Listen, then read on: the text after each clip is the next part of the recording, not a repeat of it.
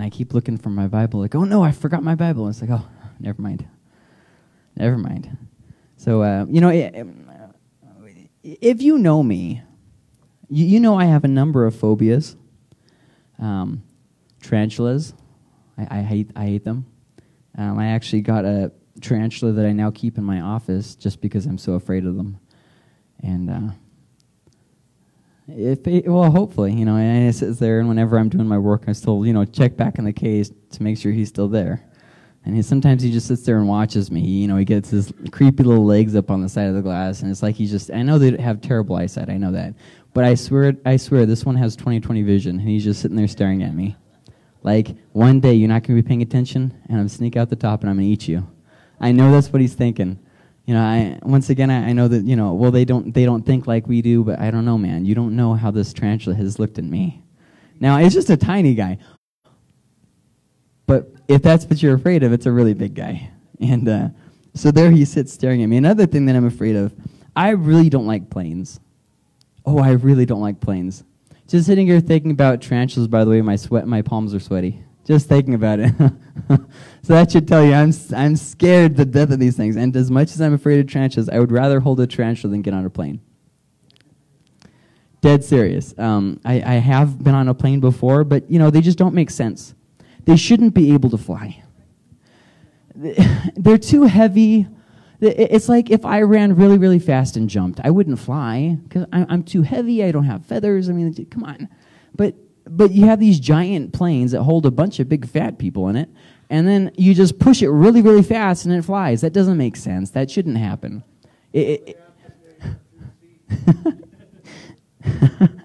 That shouldn't be able to happen. And to add to the anxiety, have you ever had a layover? Oh, buddy, if you've ever flown more than like once, you've had a layover. And, oh, man, there's this moment where there's a slight freak out, where right before your plane lands, you have this kind of freak out, and you wonder, am I going to make it to my next gate before it takes off? And then there's this other moment of freak out where you wonder, where is the gate? And, they have them in order. But there's that moment anywhere where you're like, I'm going to miss G. I'm going to go straight to Z or something. So you're mad dogging all the gates and everything. You're having a heck of a hard time. And then there's, I don't know about you, but for me there's this moment when you sit down on the plane where there's a slight panic. Am I on the right plane? Obviously, they wouldn't let you on the plane. We know that. But I've seen Home Alone, guys, okay? I know that sometimes there's little kids who drop their tickets and they go to New York, okay? Bad things happen on planes. And, I just think that that's a perfect example for what we're talking about. We're talking about God changing our plans and how it can be very disorienting, right? When you have set in your mind, you know what's going on, you know what's going to happen, and then God just throws you this curveball and works completely different. I'm pretty sure if any of you were to talk to your 20-year-old selves, that your 20-year-old self would say, that's not going to happen. I've got it under control. I know what I'm doing. I'm not going to end up in that situation. Oh, if only you knew what situations you were going to wind up in. So, sometimes God has us walk through shameful situations, things that are personally, we feel like everybody's looking down on us. We see this happen a lot in ministry, and we talked about that 2 weeks ago. And then sometimes God has us walk through just pain. And if you've been alive, which I'm hoping that all of you are alive, I don't want to have anybody die during my sermon. I feel like that would be a total mood killer. So if you've been alive, you've had to go through painful situations you didn't think you would have to, and we looked at that last week. And but sometimes God makes us take the scenic route in life. And we don't like that because, now I want you to get this. I want you to get this so much I actually put it on the screen. We think in terms of efficiency. God thinks in terms of quality. And this is a difficult concept for us to grasp because we think, okay, here's point A, here's point B. I'm just going to get there. But God's like, okay, well, this is where you're going to end up, but I want you to do this, and then you're going to learn about this here. You're going to go over here, and it's not going to make sense, but in 40 or 50 years it will. And it's like, whoa, hold on, God, calm down with that, But this is now. For those of you who are men, this is extremely frustrating because men literally have dreams about how to make something more efficient. That's what we dream about. That's our bread and butter. We wake up in the morning, we think, how can I save more time and be even more efficient? We are like robots. Man, if there was nothing but men in the world and we lived forever, the world would be so well organized. We'd be like robots going around. You're wasting my business time right now. I have stuff to get done, so there'd be no conversations. There'd be no relationships. There'd be no friendships. Because in our perfect little world, we would get rid of it. There'd probably be no lawyers either. Anyways. Oh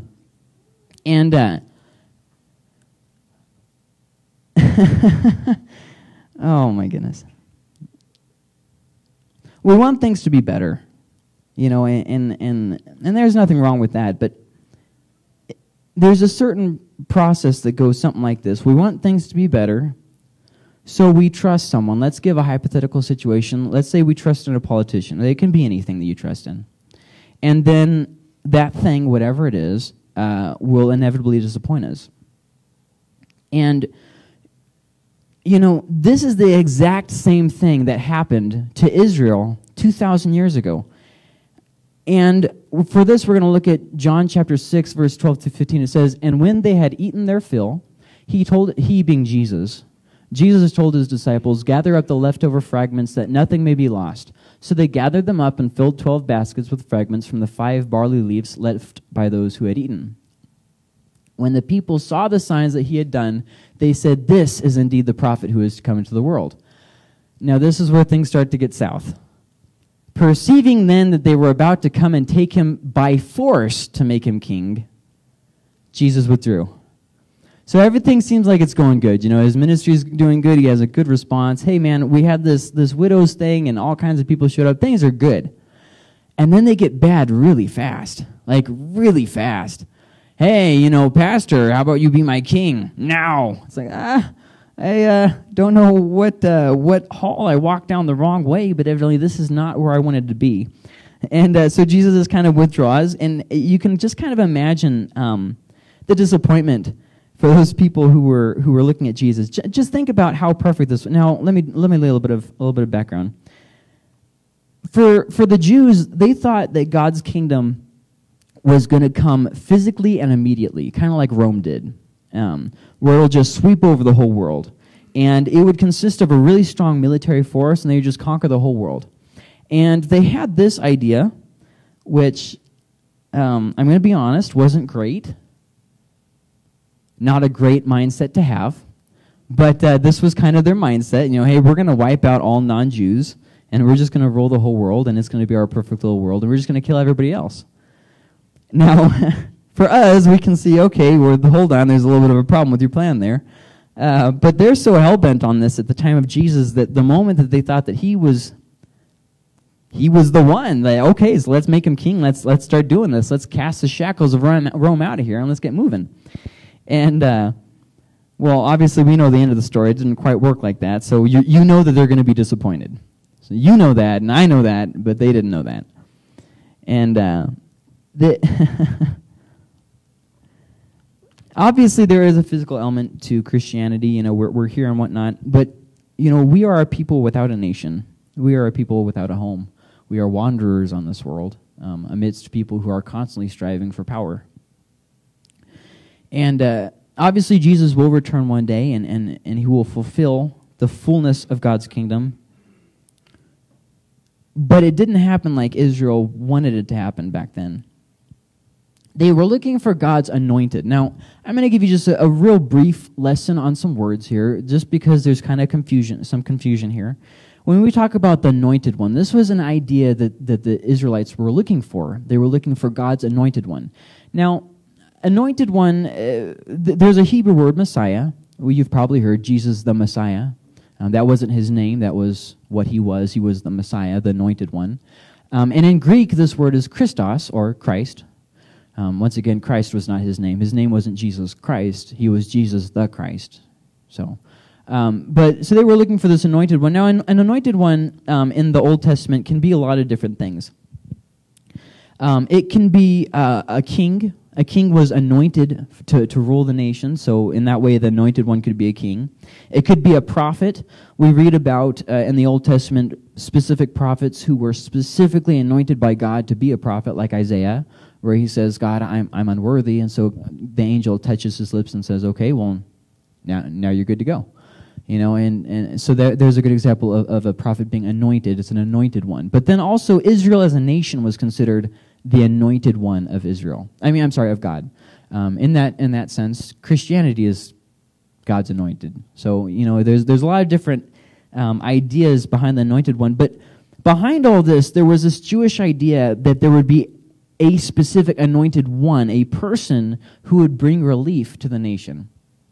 Now, yes, but not in the way that they were thinking. He wasn't going to come as a king and show his military prowess and wipe everybody else off the face of the planet. He wasn't going to do that. And they didn't know that. So there's a little bit of confusion there, I'm pretty sure. And then when Jesus died on the cross, that must have, for them, seemed like the proof in the pudding.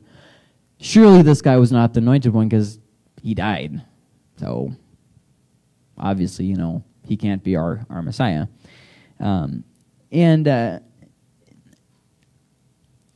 Israel was really looking for a leader to make them a superpower, not for someone to bring redemption. See, they were disappointed because they were looking for the wrong thing. They were looking for a superpower status, not for redemption. Completely different thing that they had in mind. Because they were looking for the wrong thing, they were disappointed. If they had been looking for Jesus, they would not have been disappointed. Just imagine how perfect that would have been anyways, if Jesus would have become their physical king. Man, that would have just made things so much easier. You wouldn't have to worry about your kids being stubborn and not repenting and going and getting into drugs and doing stupid stuff. They would have been killed.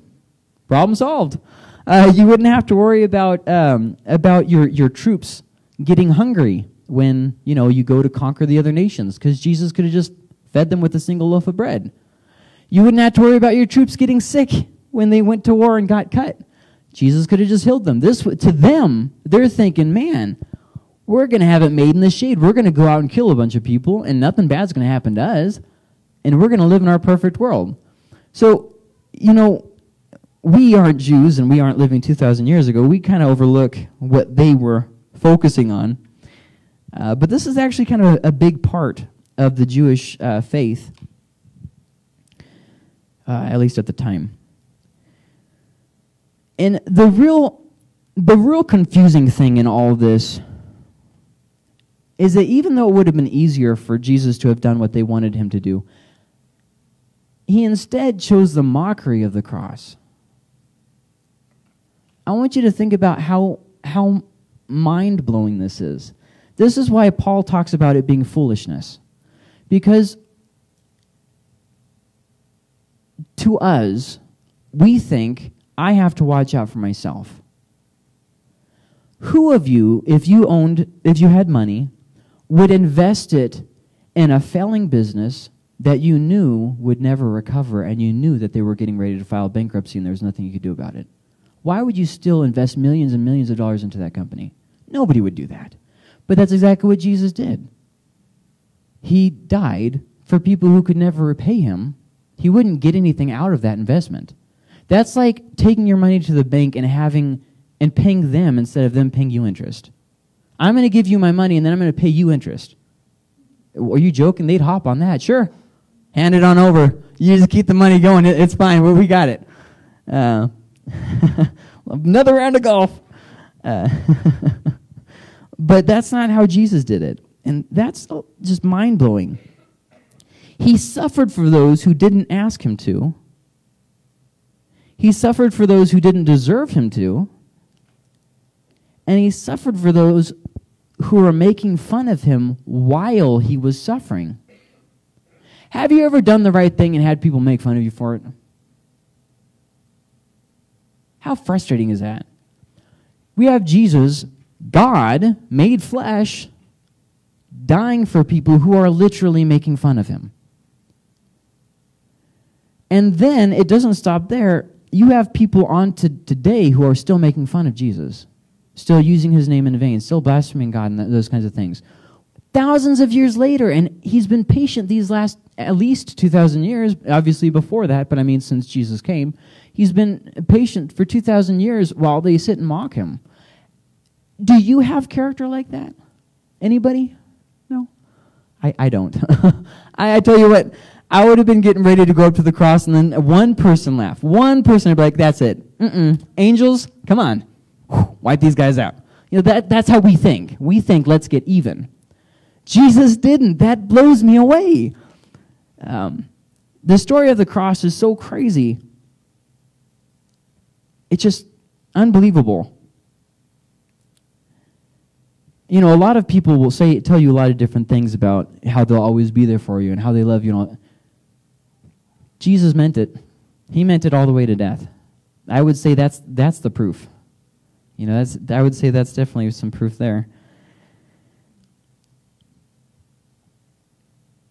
So this was a change of Israel's plans, and one that they really didn't like too much. And but if God, imagine real quick, what would have happened if God wouldn't have changed Israel's plans? Imagine how disastrous that would have been for everybody. So sometimes God changes our plans because, well, because he's sifting. Sometimes God changes our plans because he's sifting us. And as he sifts, he finds a few things. The first thing I want to point out him finding is our impatience. Now, and the second thing I want to point out is our self-will. My way. I want it done now, and I want it done in the way that I've decided. Now, how many of you guys have gone to prayer with this mindset? Don't lie. I mean, come on. God, I'm praying for this. I want it done yesterday. I don't even understand why I'm even having to ask you, because you should have done it already yesterday. I'm a little bit disappointed that you didn't read my mind here. And then the second thing, God, is, you know, I see how you might be doing this, and I'm not cool with that, okay? I don't want to see them in heaven. So you're going to have to alter your plans there, God, so that I only have my buddies in heaven, and everybody else can just go somewhere else. You don't have to send them to hell, just, you know, not there, you know. And so God kind of sifts us through this, changing our plans. And oh boy, oh boy, oh boy. So as he finds impatience in us, he starts working patience in us. And one of the things that we see with them trying to make Jesus their king is that it didn't have to be done right then, did it? A lot of times we get real bent out of shape because we think this has to get done right now. And it's like, well, no, not really. There's very few things that have to be done right now. For instance, you don't have to eat. You can just die. You don't have to. Like, there's nobody pointing a gun to your head saying you have to eat your next meal. You know what I mean? Like, there's a lot of things in life that we put make it all, you know, real difficult for us when it's not really. And another thing that God works through is with the patience, like that we saw in this story, was sometimes we're living for the wrong thing. See, Israel was looking for the wrong thing. And so God changed their plans so that they would start living for the right thing. Israel changed their plans so that they would see it doesn't have to be done right now exactly how I want it to. He was working in their impatience. He was working in their self-will. Just as he still is working in us. See, sometimes we define success wrong, and I'm going to come right back to that. I'm going to come right back to that, so put a pin in that. And then with our self-will, two things that I saw from this story is, the first thing, when God is using others too, not just us. Sometimes we think, if I don't do it, it won't get done. Sometimes we think, there's too much need and I just can't fulfill it. So we get discouraged because of all the need there is around us, when we aren't the only ones in the world that God's using. See, they didn't understand right then. Forget the disciples, forget everything. Just Jesus right now. Don't let him die for our sins. Oh no, let's just appoint him as king, and he alone will solve all of our problems physically. From being, I'm saying, making this sound bad. From Rome. Solve all of our problems with Rome. Not Yes, Jesus did come to save us. So I know I said that kind of weird. And then another thing is we focus on us and set the wrong goal on accident. See, Israel was all focused on themselves, so they set the wrong goal on accident. What was the goal? The goal was to kill everyone who didn't believe. Just go out and wipe them out. That was their goal, and it was the wrong goal. See what I mean? But they didn't know that it was the wrong goal. They were unaware that it was the wrong goal. Sometimes we do this a lot. I'll give you just a real quick example. What is my goal as a parent? See, a lot of times we don't actually stop and ask ourselves that. What is my goal? How do I define success? How do I know if I've done it right? Sometimes we define our success as a parent by if our kids make all the right decisions. Now, don't say, no, I don't do that. You do, or at least you have done it before. As long as my kids make all the right decisions and I've retained bragging rights, then I have done a good job. That is the definition of success as a parent. What if that's wrong? What if the definition of success is whether you loved your kids well and told them about God? What if their decisions are their own? Oh, God forbid it. Let's instead guilt trip ourselves till the day we die. See, we have failed to define what it means to be a good parent. Therefore, when we miss the mark, because there is no mark, we blame ourselves for it. See, with God, He has a way of having us reanalyze our goals.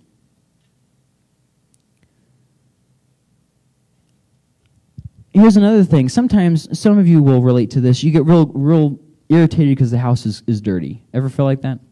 Maybe it's your spouse, maybe it's your kids, I don't know. Honestly, I don't even care. Whatever, your house isn't clean or whatever, so you just kind of freak out a little bit, especially if you're like me. You start twitching a little bit, and you're like, I'm going to go sleep in my office. And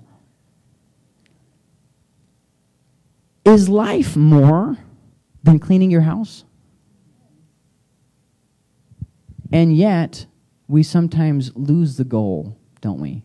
And we make it all about this thing. And if that thing is not fulfilled, we take it out on our kids or on our spouse.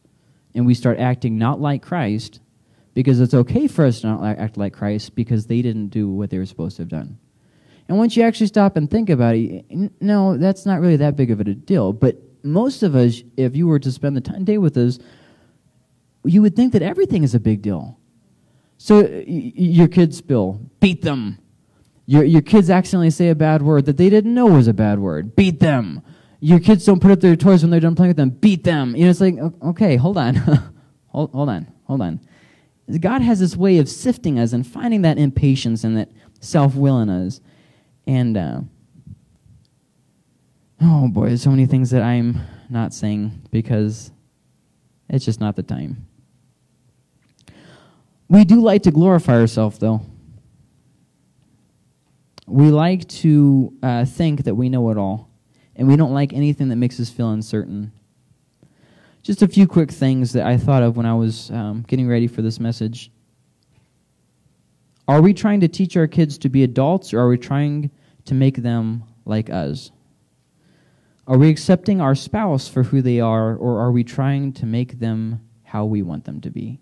See, sometimes we like the idea of a person, but then when they aren't acting how we want them to act, we try and change them. Some people even get married to somebody with the idea of, I'm going to change them. What if that's not who they are? Sometimes you just have to accept your spouse for who they are rather than trying to make them who you want them to be. Are you trying to get your boss to think like you, or are you realizing that you aren't the boss? Are you trying to surround yourself with people who act like you, or are you trying to serve those who are different than you? See, we don't have to try to be self-serving. That's just kind of something that happens naturally. We like to be around people who are like us so we don't feel conviction at having to change. I mean, let's be honest here. How many of you guys like change? How many of you guys like feeling uncomfortable? How many of you guys like to say, hey, yeah, I was wrong? Oh, yeah, that's fun. That's my favorite thing in the world. And so all these things, I want to close with this kind of little point here. It may take time, but when God changes our plans, He has better plans. We don't know because we're impatient. We don't know because we're self-willed. But God has his own plans, and they don't include wiping everybody out who doesn't agree with us. They don't include, trying to force someone to be our king when they don't want to be. It's none of those things. God has a better plan, I said, not a different plan, a better plan. So we're going to go ahead and close out there if you'll join me. God, I just pray that you would help us to be patient, and as you're working in us and through us, I pray that you'd help us to learn, first off, that things don't have to be done our way all the time. And second off, that we would learn to be patient, God. That we'd stop trying to set time limits for you to answer our prayers and then be disappointed when you don't answer it in our way and in our time. God, help us to be patient and wait for you. Help us to sacrifice our way for your way. And I pray, Lord, that you continue doing those things. And as we go through these trying situations that you call us to, help us to be able to be molded like clay is before it's burnt. And God, we just love you, and we're looking for you to do something in these situations, and we love you. Amen.